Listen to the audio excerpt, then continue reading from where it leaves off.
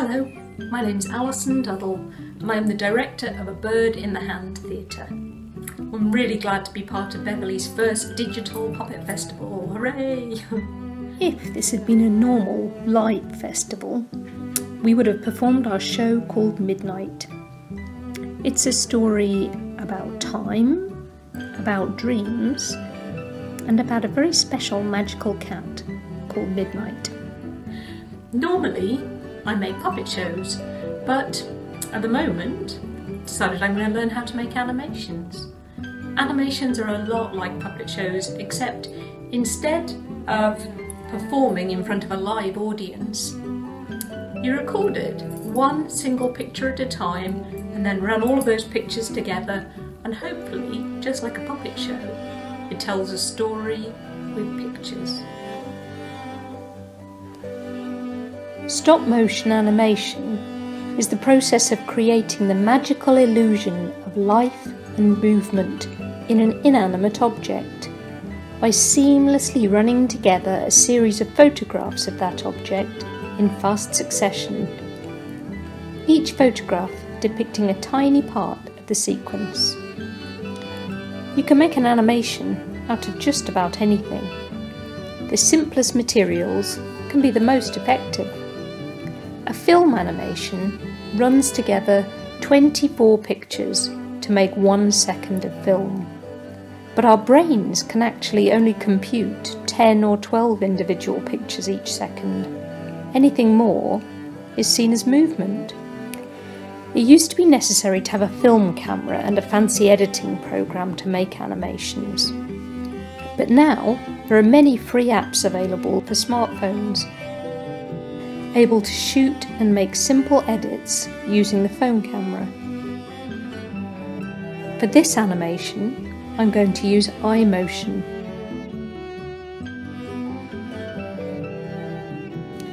To make this film, Back to Nature, I'm going to use 2 contrasting sets of materials.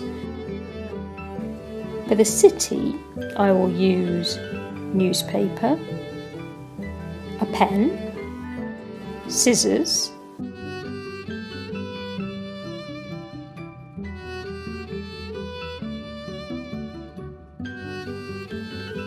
in contrast, for the natural world, I'll use lots of different colours and shapes of leaves,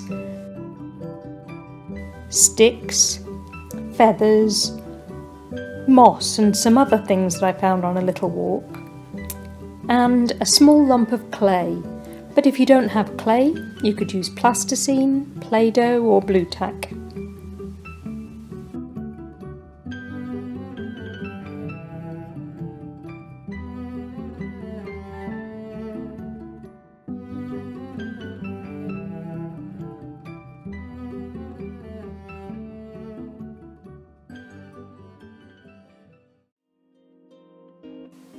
You'll need a few things to set up your space. 2 chairs and a flat piece of wood stretched between the chairs. This will make a rostra. That's a place to hold the camera that faces downwards. It's nice to work on a table, but the floor would be fine too. You'll need a phone and an animation app.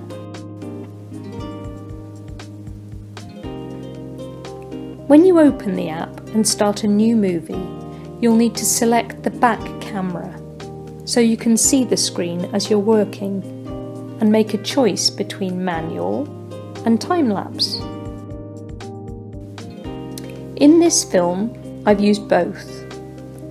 Every time you take a break from filming to look at your work, you need to go back and select the right setting.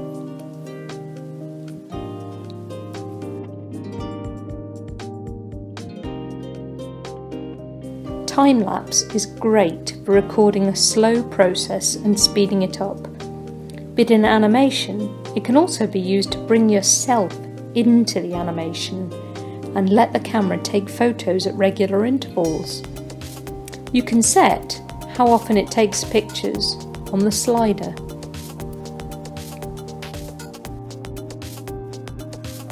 To begin with, we'll use the manual setting.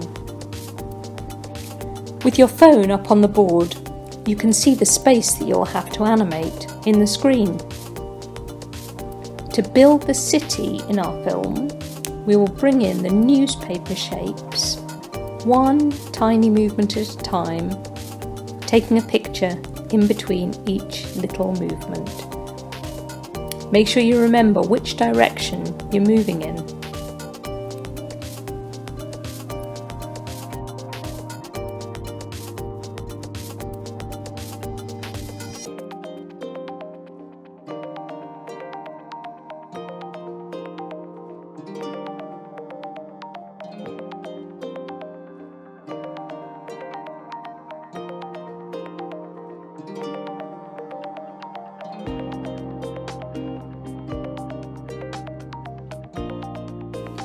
The cars and the lorries can be animated over the top of the buildings.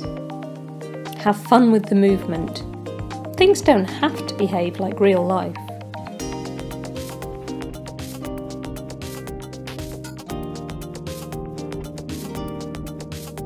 If you make a mistake, like taking a picture while your hand is still in the frame, press back to go to the review screen and then play through your clip to see where the mistake is. You can pause it by re-pressing play, move forward or back with the arrows, and when you find the mistake, press the delete button on the right. You need to confirm delete by pressing the screen. Then, before you carry on, it's really important to skip to the end of the clip. Otherwise the new part will appear in the wrong place. To carry on, press the camera button in the top left and remember to choose between manual or time-lapse settings again. There isn't a zoom setting on iMotion, but you can still do it in a simple way by picking up your phone and taking a series of pictures, getting closer and closer to the detail you want to focus on. And then, before the next shot, you can set up a new scene.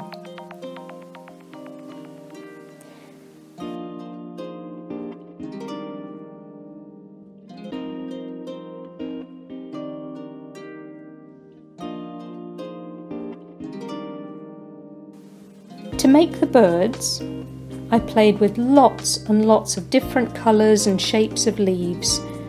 First to make a head, a body, a tail, wings and feathers. The stem makes a good beak.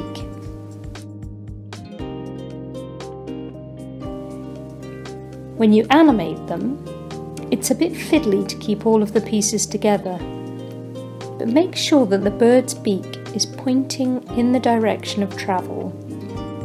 And remember, when you're animating, whether the wings are on the way forwards or on the way backwards.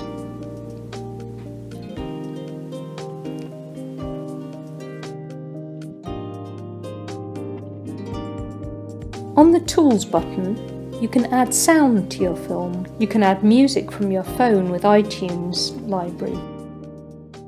I've added music to mine by my friend Davies.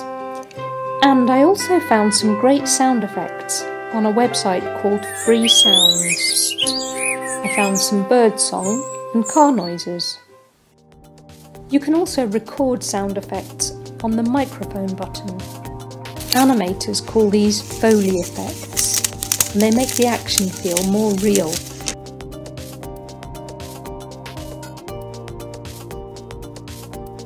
Before you finish the film, you might want to add a title and credits. Credits usually go at the end and they say who made the film. You can always take the cursor right back to the beginning of the sequence and add in a title afterwards. Finally, here is the complete film.